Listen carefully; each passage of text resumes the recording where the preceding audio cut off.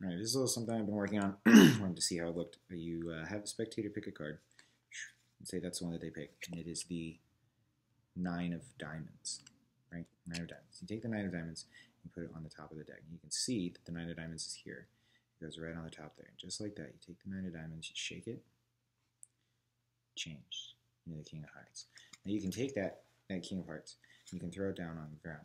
You ask the spectator to put their finger over the top of it, so you know I'm not doing anything weird with it. What I'm going to do is I'm going to take that King of Hearts, and I'm going to steal it. You ready? Did you feel that?